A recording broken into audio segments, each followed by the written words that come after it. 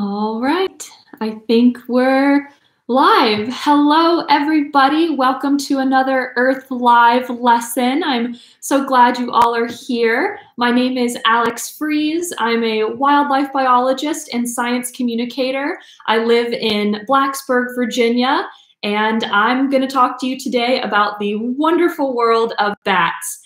Just a little bit of background on me. I got my undergraduate degree in wildlife biology and a master's degree in environmental education. I have since sort of shifted into science communication full time. I work for Virginia Tech University as a science communicator and have also continued to work as a wildlife biologist on different projects, a lot of bird projects and a lot of bat projects. So we're going to be focusing on bats today. Just a little tidbit about me. We were all asked to share what our favorite adventure memory was. And I have to say it was one of the things that inspired me to actually be a science communicator and a photographer. I do a lot of photography focused on conservation. I was super lucky when I just graduated from my undergrad. I went on a 1,000-mile, 70-day hiking, biking, and kayaking expedition in Florida, all to raise awareness for wildlife and land conservation in the state of Florida. I was super lucky to be able to do that, and it really inspired me to want to communicate science in a more tangible way so that people can be inspired to hopefully go out and connect with nature on their own. So that's a little bit about me, a little bit about my background. But today I'm coming to you to talk about bats. So I think there are probably a lot of misconceptions out there about bats. And I want to start off with just some general bat facts. I have right here a little bat. He is in acrylic, but this is a real bat. You can see his little mouth and his little teeth. This is a pretty small animal. I mean, a lot of people, when they think of bats, they think of the really large, flying foxes in Asia. But here in North America, a lot of our bats are just about this big. They primarily feed on insects. And if you didn't know, bats are the only truly flying mammal anywhere in the world. We have animals like flying squirrels and sugar gliders, but they really just glide. They don't have the true ability to fly. Bats are the only mammal that can actually fly. A lot of people don't realize that bats actually make up about 1/5 or 1/4 of all mammals on Earth.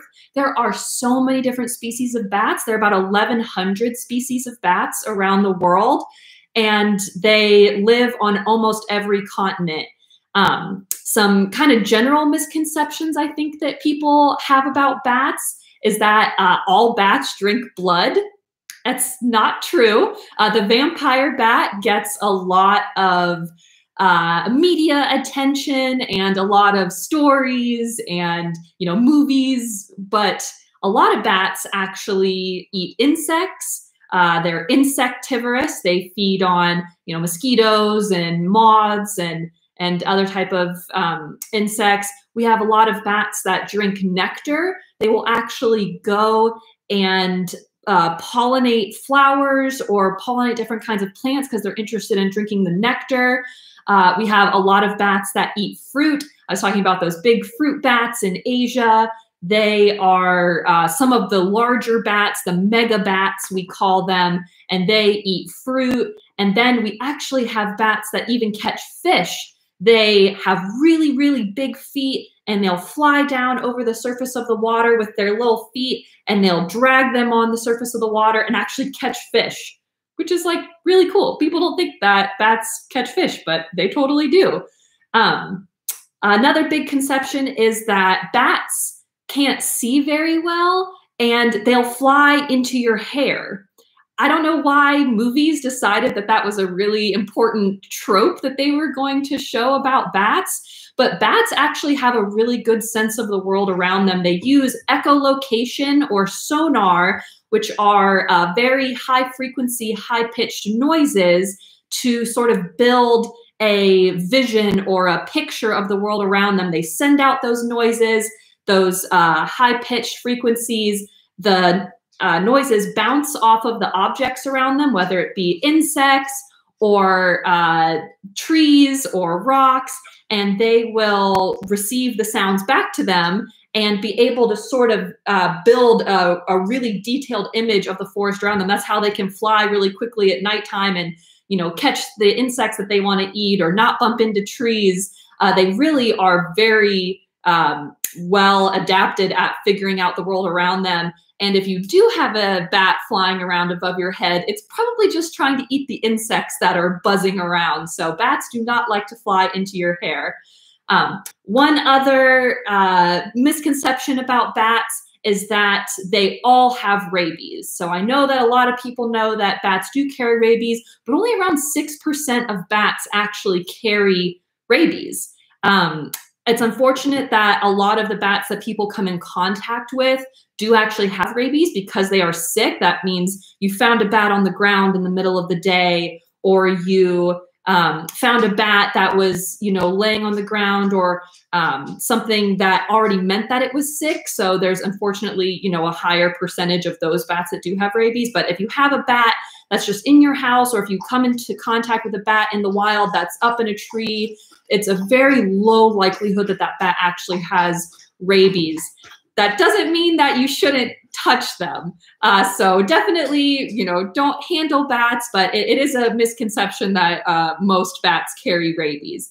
So I want to talk to you a little bit about how we study bats. You can't see them yet, but we have a lot of toys around here that I want to show you. So one of the main ways that scientists catch bats, I have my little Beanie Baby demo bat right here, is through mist netting. So we put up, it's called a mist net because it's very fine, it's very soft, and it's very like floaty, you know, you almost can't see it. So a bat is flying along through the forest, either down a path or over a stream where the scientists have set up their nets, and boom, it gets caught in a net. And we, using gloves, and as myself, a bat researcher, and other bat researchers get vaccinated against rabies so we can actually handle these bats. We very carefully take them out of the net and we examine them. We measure how long their wings are. We like to determine what kind of bat it is, so we figure out what species it is. We can look to see if it's a male or a female bat. And then very often what we will do is we will attach a transmitter to this bat. And this is a little transmitter. It's a tiny little radio that we take bio-safe glue that will dissolve and not hurt the bat. And we actually will glue a little radio transmitter to the back of the bat, just like this, so that the bat can still fly. But with this radio transmitter that is emitting a radio frequency, we can track it to where it is roosting, where it is sleeping during the day. This is a Yagi directional antenna, and this antenna attaches to a radio box like this. This is a receiver, and imagine there's a cable kind of connecting these two. Once we attach that radio transmitter to the bat, we can attach this antenna to this receiver and follow the beeps that the radio transmitter makes. So that radio transmitter on that bat is, you know, out in the forest somewhere, and we are taking this and we're moving it around, and in one certain direction, the beeps will be louder than in the other direction. And so we can follow the beeps that are loudest in a certain direction, and after some careful looking around at different trees and figuring out where that beep is loudest, we can actually find where the bat lives. So imagine just a scientist walking around in the woods with this giant antenna trying to find a little tiny bat. So that's a very active way that we study bats and try to find them. But another really important way that we study bats is through acoustic monitoring. So I told you that bats emit echolocation or sonar. We can actually listen to that echolocation via bat detectors. So this is an active bat detector. These are great for going and listening at roost trees or listening at caves, but somebody actually has to be holding this detector, and you turn it on, and all these little lights show up, and I wonder if you can hear this, but there's little noises. It's very sensitive to sound, and it can pick up those high frequency noises and record the bat and what it sounds like. And based on what it sounds like, we can actually then go back and determine what kind of bat it is. Each species of bat makes a unique sound pattern or echolocation pattern. So this is an active bat detector. That means that somebody actually has to be out in the woods, holding this, looking around, listening for bats, as opposed to a passive bat detector. So a passive bat detector is more like a camera trap. So if you've ever set out a camera or listened to scientists talk about setting cameras in the woods, they set them, they program them, and then they leave them. And that's exactly what we do with this kind of bat detector. We are able to program it to turn on at dusk, so when the sun starts going down, and then program it to turn off when the sun comes up, because bats are nocturnal and most active at nighttime. And this sort of acts as like a camera trap for sound. We have this microphone attached, and we can record every bat that flies by within range of this microphone in a particular night to figure out, again, what kind of bats are in an area. We can identify what species of bats are flying by based on what they sound like, how many bats, the species diversity, how many different species are in an area, and we can learn a lot about them. It's much less invasive to do acoustic monitoring like this, as opposed to, catching a bat and putting a transmitter on it. This requires us to actually handle the bat and have rabies shots and have, a lot of different things in place. But it's really easy to put one of these out in the woods with this specialized microphone to listen to the bats. So those are some of my tools, some of the tricks of the trade for looking at bats. I want to take a look here just to see what people are asking.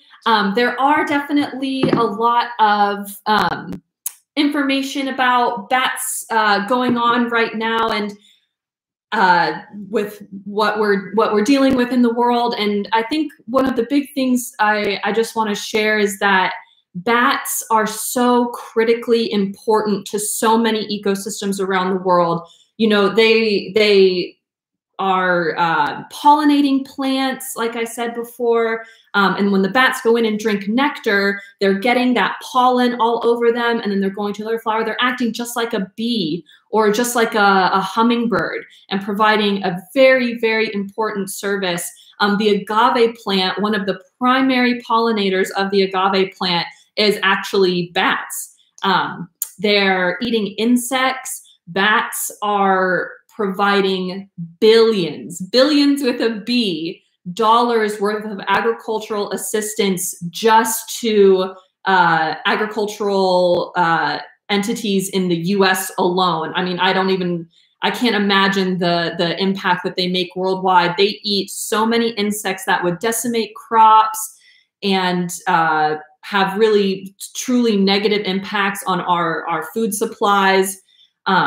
They're impacted really heavily by pesticides. So it's really important to be really mindful of the kind of pesticides and chemicals that are being sprayed in fields, because bats can be seriously harmed by them. And bats are huge seed dispersers, especially the fruit-eating bats in Central and South America and Africa and Asia. These bats can ingest the fruit and expel the seeds. And within the forest ecosystems that they're flying around, those seeds can germinate and give life to the forest. Bats get a really negative rap for their ability to spread disease, which is true. They are a vector of disease, but ultimately it's our decision to interact with the bats that spreads that disease. So it's really up to us to be very mindful of how important it is to respect wildlife and to, sustainably interact with our natural world instead of having interactions that could potentially harm us and are definitely harmful for wildlife. I want to answer another question. I have a question that says, how can we help bats directly or indirectly? That is an amazing question. One of the best ways you could actually help bats is to put up a bat house in your backyard or your front yard or any property that you have. There are plans for making bat houses online. Two resources I actually have linked down in the description below are Bat Conservation International and the Merlin Tuttle's Bat Conservation. Both of those websites are excellent for learning how to help bats. You can directly support bat conservation by giving to places like Bat Conservation International and Merlin Tuttle's bats. And there are also plans on Bat Conservation International for how to build your own bat house. So tons of people have bluebird houses or, you know, other types of houses. You can put a bat house in your own yard. It might take a long time for bats to actually come and roost there, but bat houses are an amazing way that you can actually make a difference for bats in your local area. And then telling people how important bats are to our local ecosystems and encouraging people to be mindful of their pesticide use or other things that might directly impact what the bats are eating, like insects. I had somebody ask, can you recommend the best mode for identifying bats via an app? I actually don't know of any apps that identify bats. But again, those two resources that I shared with you, Merlin Tuttle Bats and Bat Conservation International, which the websites for both of those are linked down below, I would say are the best resources you could find for learning about bats. They do have bat identification resources on those websites. And then you could always look up your local extension agency, your local fish and wildlife organization, and reach out to somebody if you have a picture of a bat. But again, I would always recommend to not touch a bat. If you find a bat outside, if you find a bat on the ground, it could be sick. It's not guaranteed that it's sick, but it's definitely best to not interact with them and call a professional to handle that. I want to just leave you with some thoughts. I'm so appreciative that you tuned into my Earth Live session. There will be more Earth Live lessons after this, but I just want to encourage you that science can definitely be a topic that is overwhelming or scary to dive into, but studying science is so important for understanding our place in the natural world. There are mysteries and puzzles and so much information out there that we still have yet to learn. And we need more than ever people who are curious and passionate and want to know what it means to be, you know, a living being on this earth and coexist with all other life on this earth. That it's so important that we study science and validate science and just support scientists and the work that's going on. I think, let me see if there's any other questions. I don't see any other questions right now, but again, I just thank you so much for tuning into my session. I would love to get in contact with you if you wanted to reach out. I'm on Instagram and Twitter at Alex of the Wild. I love doing science communication and chatting with people about their questions about anything related to science. And I really appreciate you tuning in, and have a great day. Tune in to more Earth Live sessions. They will be happening later today. Thank you so much to Lizzie Daily Wild for getting all of this set up. I really appreciated being here, and thank you so much. Have a good day.